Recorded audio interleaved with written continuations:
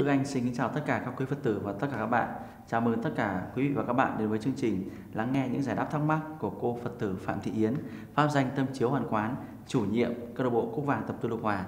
Con xin kính chào cô ạ, và con cảm ơn cô đã đến với chương trình ạ. Con thưa cô thì đến với câu hỏi lần này thì là một tâm sự khá là dài của một bạn đang gặp phải cái vấn đề, đó là bị lừa trong chuyện tình cảm.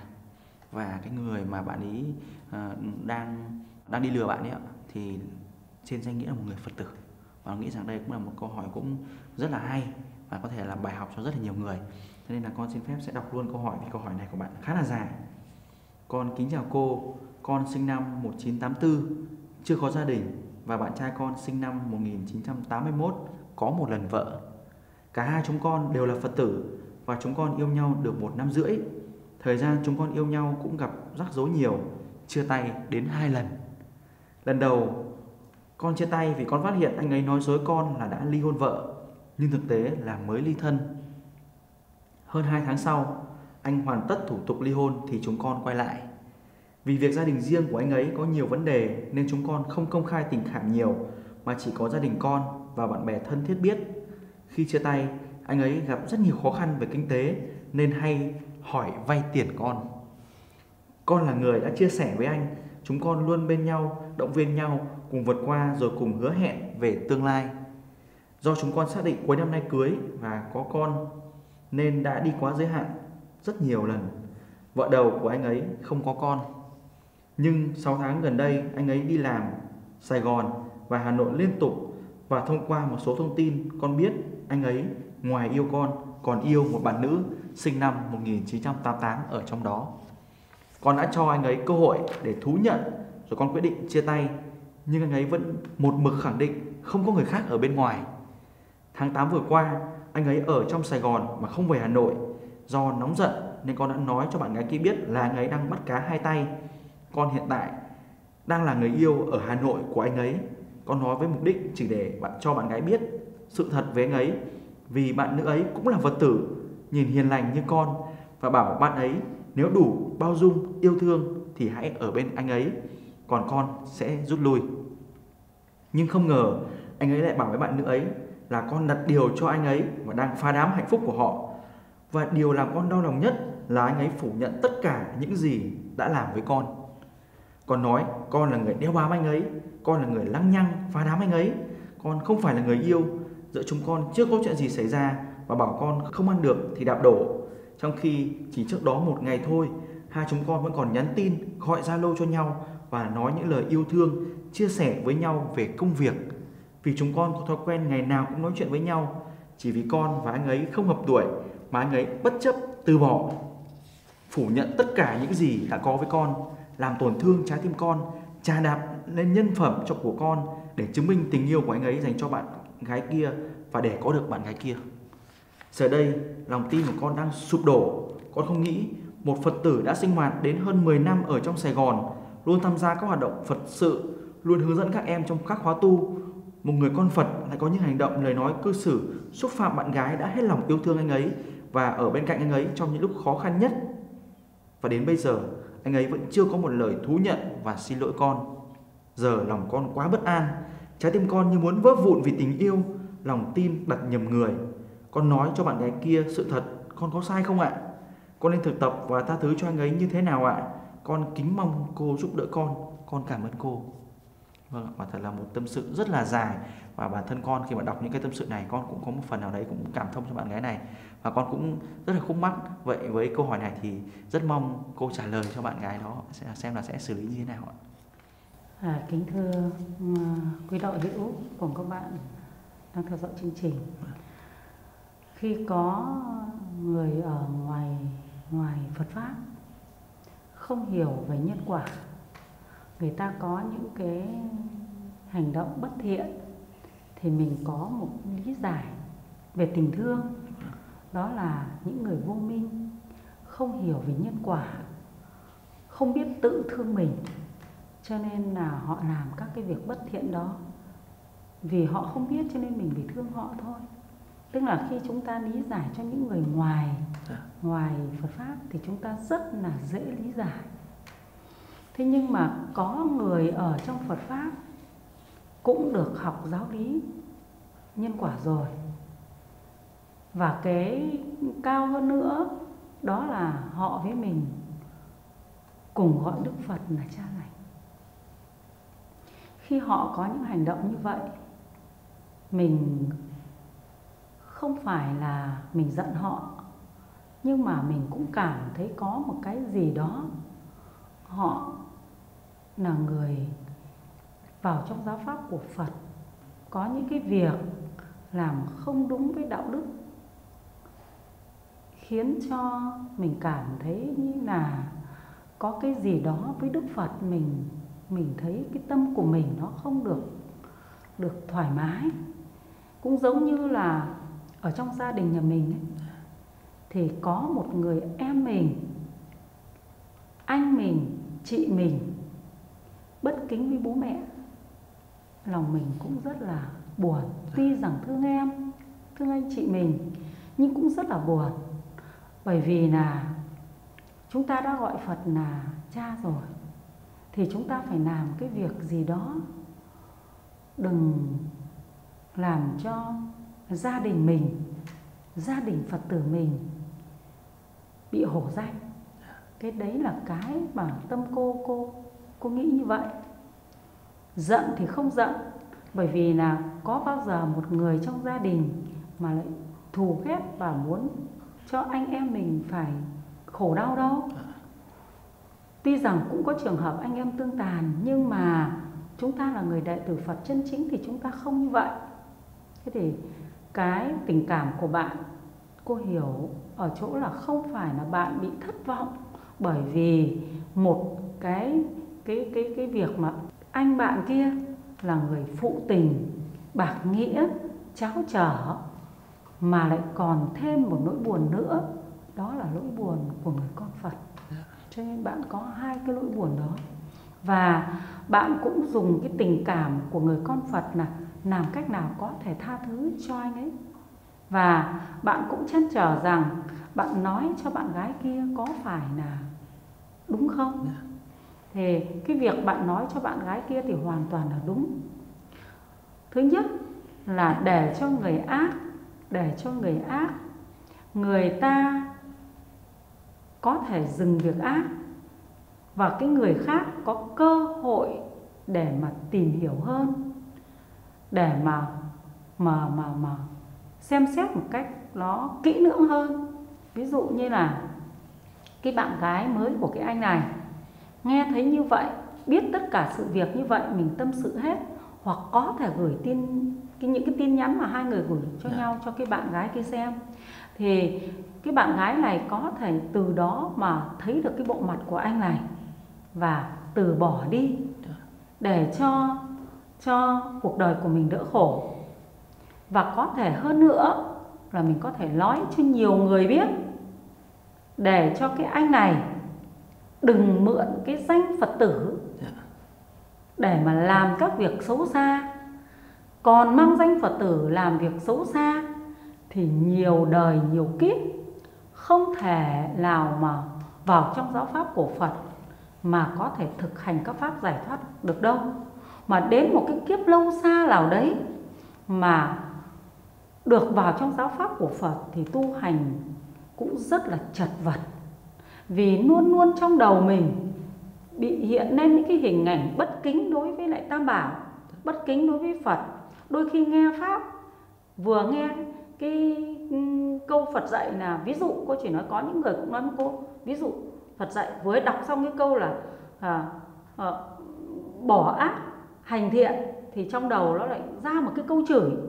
Ví dụ có những cái người ta ra câu chửi rất bậy để ngược lại cái vấn đề đó. Đấy, tức là nó có những cái vọng tưởng nó khởi lên liên tục, nó chen ngang, làm cho mình rất là khó tu tập, rất là khổ. Thế thì đây là đâu? Chính là cái nguyên nhân đã từng vào trong giáo pháp của Phật làm việc bất thiện, không đúng.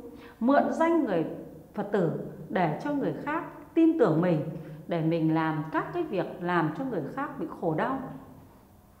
Mượn danh người Phật tử làm các cái việc bất chính để mang lợi về cho mình. Thì thực sự các thầy đi tu, các thầy cũng cũng dạy đấy. Ăn một hạt gạo của đàn na tiến thí, nặng như núi tu di. Bởi vì sao? Bởi vì là người tu hành thì phải đoạn trừ tham sân si mới có thể mang phước lành này hồi hướng cho người ta đủ cái công đức mà người ta cúng dường cho mình được. Thì mình là người Phật tử, bổn phận của người gia chủ, Đức Phật đã dạy rõ là phải hộ trì tam bảo. Hộ trì tam bảo thì trong đó có hộ trì Phật, tức là làm sao đó mà để cho người khác nhìn thấy mình, người ta kính quý Phật. Rồi thì hộ trì giáo pháp của Phật, tức là mình phải thực hành giáo pháp của Phật, rồi mang giáo pháp của Phật đến cho nhiều người để cho người ta thực hành được lợi ích, và từ cái lợi ích đó người ta tán thán giáo pháp của Phật. Rồi thì mình hộ trì tăng, làm sao mà để cho tăng được tu tập, khuyến hóa nhiều người đến tu tập để nhận những lời giảng pháp của chư tăng. Thì đấy là cái bổn phận của người đệ tử Phật. Thế mà anh này trong 10 năm hay 12 năm? 10 năm đã là một Phật tử, mà Phật tử rất thuận thành, một Phật tử mà luôn luôn là còn hướng dẫn cho các em trong khóa tu, giống như Đức Anh ấy. Đấy, Đức Anh là hướng dẫn các em trong khóa tu. Thì thực sự là khi mà bạn gái này thấy một cái hình ảnh như thế thì nghĩ rằng một người rất là đạo đức, người ta đặt mình trở thành một cái biểu tượng để cho người ta học theo. Thế thì còn gì nữa mà phải để nghi ngờ. Đấy, bạn ấy còn gì mà nghi ngờ đâu. Anh này đã là hướng dẫn cho các em khóa sinh thì luôn luôn phải dạy em cái cách làm người thật tốt, phải trung thực, phải thế này, phải thế kia. Thế cho nên là cái bạn nam này là bạn ấy gây ra quá nhiều những cái tội lỗi. Thế thì đối với việc của riêng bạn thì cô cũng khuyên thế này. Thôi, tuy rằng mình có mất mát, nhưng mà mình không cộng nghiệp với cái người Phật tử giả danh này, giả danh Phật tử để làm điều ác, điều xấu này. Chứ nếu mà cái anh chàng này, anh vẫn lấy mình thì cái quả báo rồi hai vợ chồng trong cuộc sống nó rất là đau khổ, nó không thể hạnh phúc được. Và ở đây thì cô cũng khuyên tất cả các bạn thế này. Khi mà cái trường hợp bạn này bạn mới ly thân thôi, bạn đã nói dối là ly hôn, thì chúng ta gặp ngay một người Phật tử nói dối như vậy, chúng ta đã biết là người phạm giới rồi, là người ác giới rồi. Người ác giới thì không thể thiện được, cho nên chúng ta phải từ bỏ họ, chứ chúng ta đừng lún sâu vào.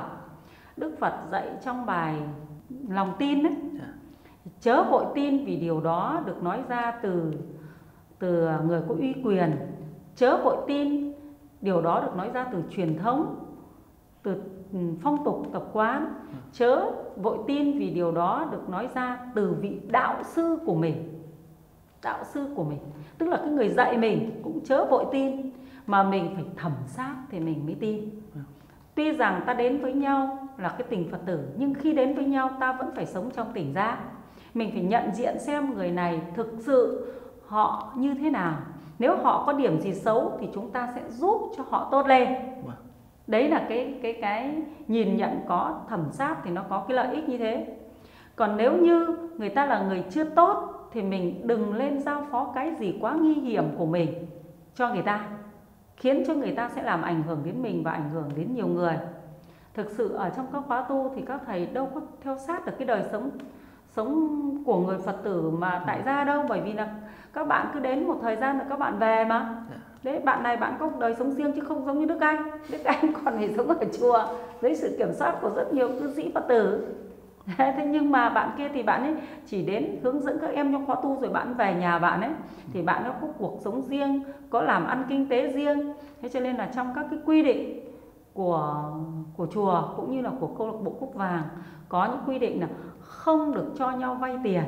Nếu vay tiền thì phải vay theo quy định của pháp luật, và phải tìm hiểu nhau thật kỹ, chứ không phải là chúng ta tin một cách mù quáng để tránh đi những cái trường hợp mà nhiều những cái người ta ở ngoài người ta không tốt, người ta thấy Phật tử là những người hiền lành tốt cả tin, trên người ta đã vào, người ta lợi dụng, người ta chiếm đoạt tiền của Phật tử. Thì chiếm đoạt tiền của Phật tử thì người ta làm bằng rất nhiều cách. Ví dụ như là hô hào tôi đi cúng dường hộ, tôi đi cầm đi công đức hộ. Thế rồi rất là nhiều cái mà rất là nhiều người đã bị mất như thế.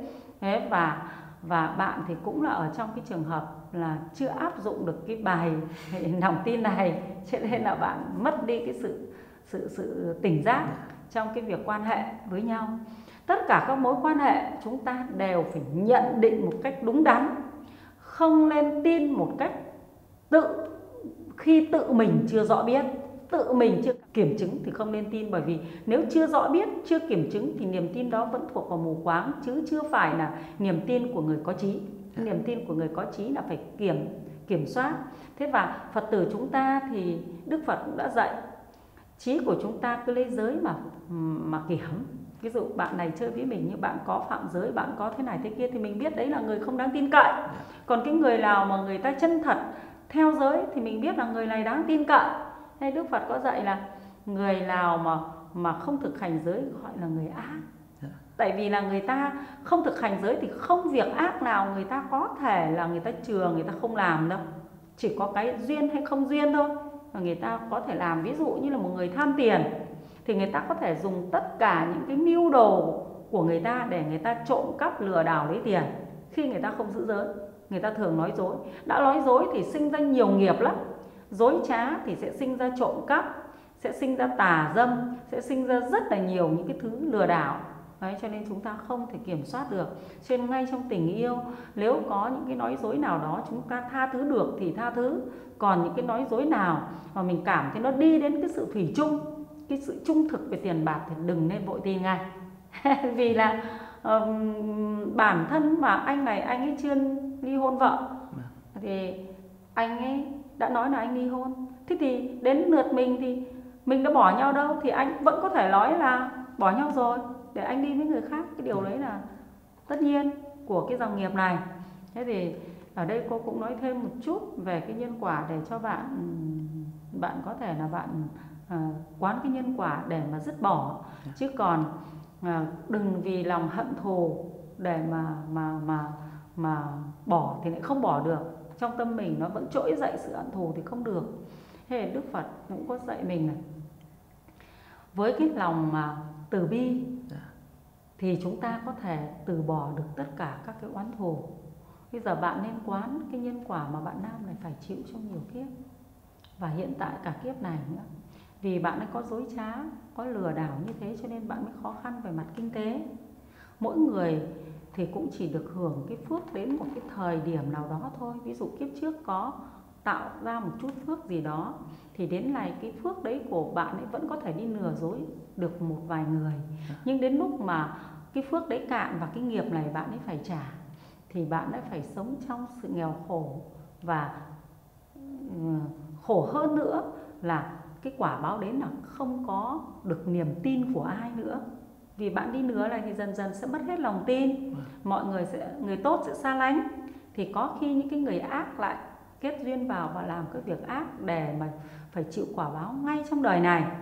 Thế và nhiều đời sau cũng còn phải chịu cái quả báo nữa. Đấy là một cách quán từ bi yêu thương chân thật. Thế còn cái việc hiện tại thì bạn thấy bạn là người may mắn, có phúc mà bạn rời sang được cái việc ác này.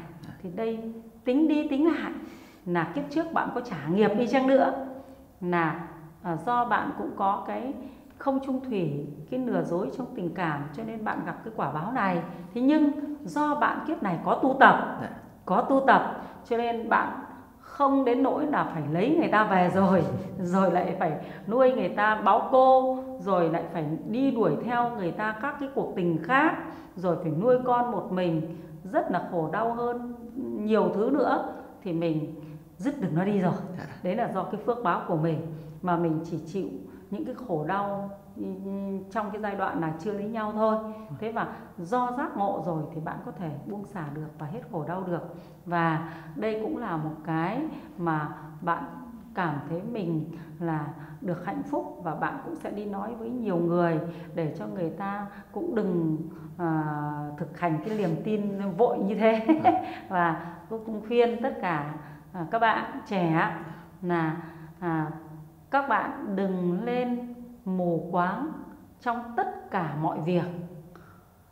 Chúng ta rất dễ bị nhầm lẫn, bởi vì là trong thế gian này Trong tất cả môi trường lĩnh vực nào cũng có người tốt và người xấu, cũng có những người thật là với công việc của họ, và cũng có người mà giả. Thì môi trường nào cũng có, hoặc là cũng có những người đi buôn thì có những người đi buôn rất chân chính, nhưng cũng có những người đi buôn thì lừa đảo. Có người nông dân thì nông dân rất chân chính, nhưng cũng có những người nông dân thì phun thuốc, những cái loại thuốc nguy hiểm đến tính mạng của con người. Thế thì người ta cũng không kiểm soát được. Thế cho nên là chúng ta cũng không nên trách là Phật tử gì mà lại như thế. Thì mình mà biết thì mình bảo Phật tử giả thì sẽ như thế. Thế và nếu có ai người ta hỏi là Phật tử chúng mày gì mà đấy xấu thế, bảo đấy Phật tử giả. Tại vì Phật tử tức là con của Phật. Con của Phật thì không thể như thế. Con của Phật thì không thể gian dối. Con của Phật chân chính thì không phải là những người như vậy. Bởi vì Đức Phật dạy đã là Phật tử thì phải quy y và thọ trì các giới, thì mới được công nhận là Phật tử. Là phải thọ trì giới, chứ không phải chỉ có một cái điệp hay là một bộ quần áo trở thành Phật tử đâu. Quy y Phật Pháp Tăng là phải kính Phật rồi, thực hành Pháp rồi, hộ trì Tăng rồi, để tuyên dương giáo Pháp. Đấy là bước đầu tiên. Bước thứ hai là 5 giới cấm nữa phải thực hành. Nếu như mà ta có cái lỗi gì do vô minh chưa thấy được, ta vô tình ta phạm, thì khi mà chúng ta phát hiện ra, chúng ta phải sám hối và sửa đổi. Hoặc người khác mà chỉ cho chúng ta thì chúng ta cũng phải sám hối và sửa đổi, thì mới là con Phật thật, mới là Phật tử thật. Còn lại những người không làm được như vậy thì là giả Phật tử, Phật tử giả, giống như tôn hành giả, giả hành tôn đấy. Như vậy nó không phải.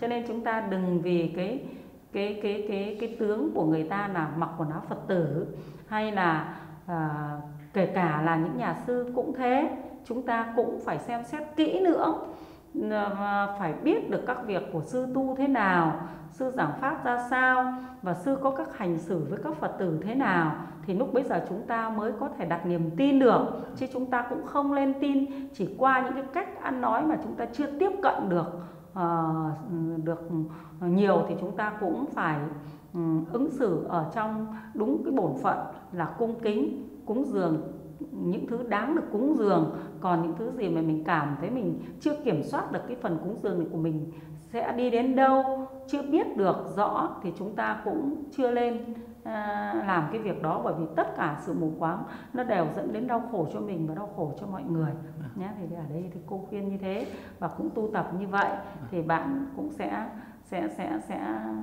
bỏ qua được việc này. Và cái quan trọng là bạn đừng mất lòng tin với những người Phật tử. Bởi vì bạn tinh tấn tu đi thì cái duyên của bạn sẽ gặp được người Phật tử thật. Thế còn bây giờ thì cũng là do cái nghiệp của mình, cho nên mình gặp phải cái người Phật tử giả. Thì ở đây cũng có cái nghiệp, đó là thế này, nghiệp riêng của bạn, cho nên bạn mới bị gặp như vậy.